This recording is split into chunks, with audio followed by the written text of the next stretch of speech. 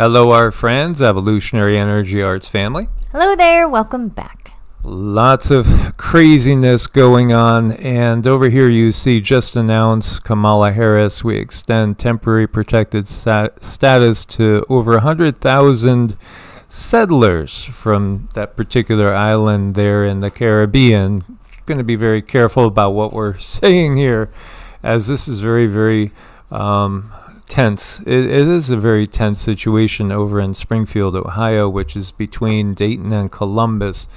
For those of you that aren't quite familiar with this area, this young man here that you're looking at lost his life, killed on the way to school. You know, what's going on is, I think, in my humble opinion, it's very much intended to have the effect that it's having. As you see over here, American veteran denied Medicaid and forced to pay out of his own pocket, while long lines of these travelers, settlers, get in line. And actually, I saw an article that was showing they were getting cards again that had money on them. Between $600 and $1,600 is what this one article was saying. Of course, it's all funded by us when you get down to it. And, you know, it's not just obviously Springfield, Ohio. It's all over. It's Ireland. It's the UK. It's the EU. It's all over the US as well. We saw, you know, another series of events happening in a Texas town, again with a very similar situation ongoing, and weapons being brandished out in the open by these people that are not U.S. citizens at this point in time. Maybe they will be come the first week of November, if you know what I mean.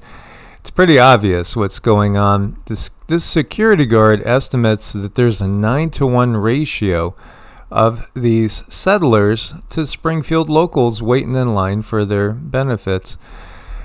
You know, is this intended to get you upset? I think the answer there is absolutely. Absolutely. You know, again, 58,000 people is the size of this town in 2020, and 20,000 or more settlers coming in since that period in time. Yeah, absolutely. This is intended to rile people up. And the way of living, the culture, so different. What happens when worlds collide? Well, this is what happens. It could be very, very explosive. And, you know, in this particular other Caribbean nation, it's normal for people to grab a goose or a duck or whatever is available and bring it home. And that is the meal that everybody eats. It's not what we do here. And this 27-year-old woman was arrested by police in this area for killing a cat, you know, a neighbor's cat, and eating it. And the thing was, too, it wasn't thrown on the Barbie. This felt exceedingly demonic. And, you know, looking at her initially, Cindy got a very strong impression of the fact that this person might be somebody that practices a certain religion, let's just say. Well, yeah, I mean, I don't want to put down anything, but I do think there's a right way and I do think there's a wrong way of doing things. And this person is practicing that wrong way, where you would, you know, quickly accomplish getting yourself lots of very bad karma, but for some reason she did it anyway. And this is usually something we might see and call as demonic possession, because she's opening herself up to certain spirits that are of that negative nature, and she's allowing them in and then to just completely take her over. So it's very, very frightening that people even come here and practice this, because you know, I'm just speechless. It's pretty horrible.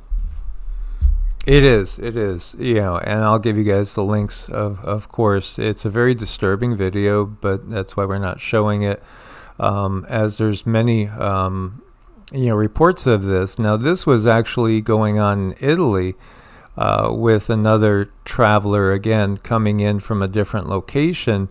And the lady's saying, you don't do that here. In fact, it's not just over in Ohio. Animal sacrifices on the rise in Queens, with chickens and pigs being tortured in twisted rituals. This is coming from the metro. Yeah, it's all over. And yes, there is absolutely a darkness that is upon the land.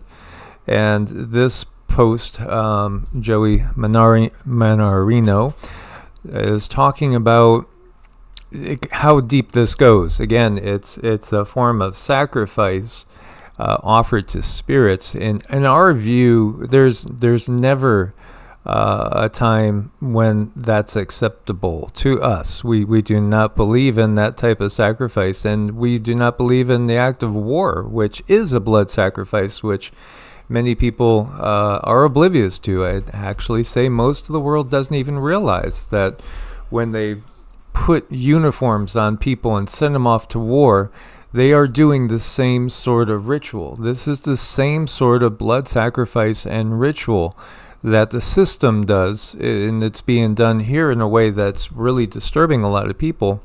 Yet, the legal, organized act of war is just that. It's a blood sacrifice to demonic spirits. And yet it's sold to us as acts of patriotism.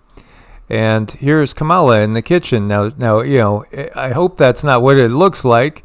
No.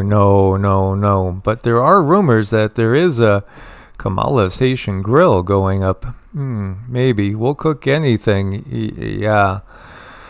Crazy times out there. But, you got to say, when you look to the way the reptilians are, because ultimately, this is a reptilian enterprise underway, a very, very draconian system that's in place.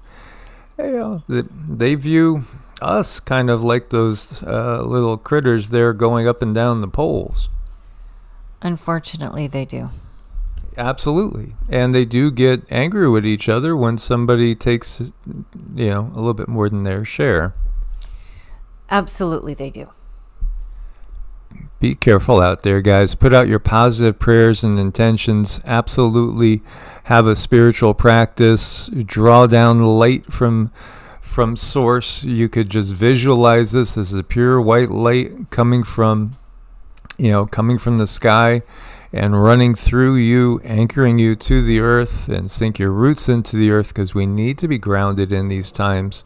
A spiritual practice, which is not necessarily a religious practice, is something we need to be really rooted and grounded in, and Rama agrees. Rama says, yes, please. Mind, body, breath. Source bless and namaste. Namaste.